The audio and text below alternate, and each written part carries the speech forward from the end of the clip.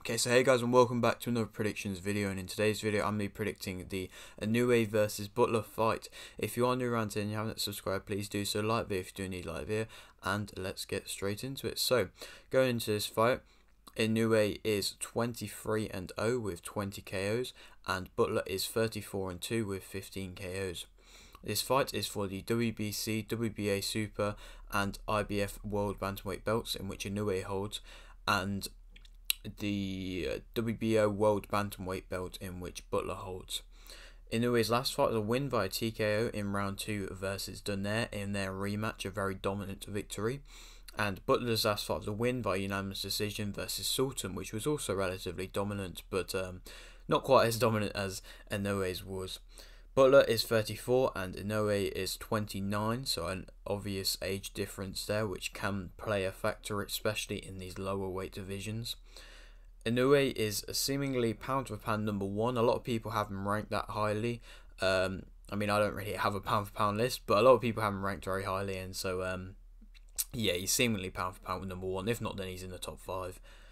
Inoue is very powerful and fast with great reflexes, and his overall ability, if he's ranked pound for pound number 1, it says why. He's an amazing fighter. I mean, the only thing really that he hasn't done is fought outside of his home country, but I mean, a lot of people don't really want to do that, and so that's fair enough to him. But I mean, if he did, then I'm sure he'd be a very well-known name, as I don't think loads of people really know too much about him at the moment, at least in kind of Europe and America and that kind of area. I don't think he's as well known as he probably should be.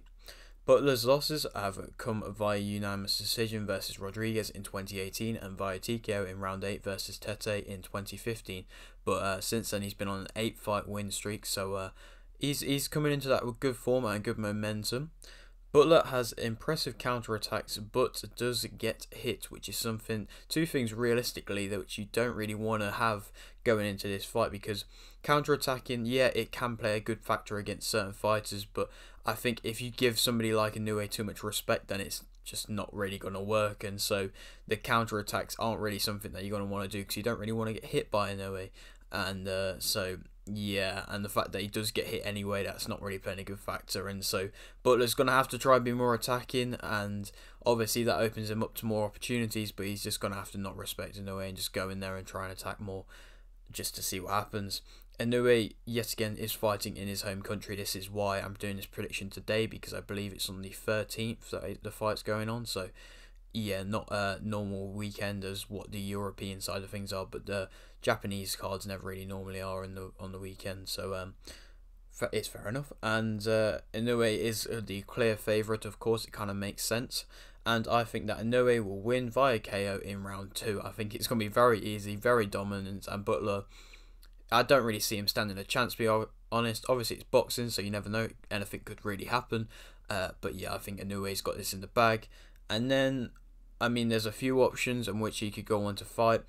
Maloney and Casemiro are two good options in the bantamweight division, but if he wants to go up and, I mean, at this point he'll be undisputed champion if he beats Butler, and so if he wants to go up and try and become undisputed in the super bantamweight division, then I think Aleem is a good option to go into that division. I don't think he's going to get put straight in against like a Fulton or somebody like that, because I don't think that's smart really. So I think Aleem would be a good fight for him going up into that division. But yeah, that is it for today's video. I hope you did enjoy. Like the video if you didn't, like the video, subscribe if you're new, and thanks for watching.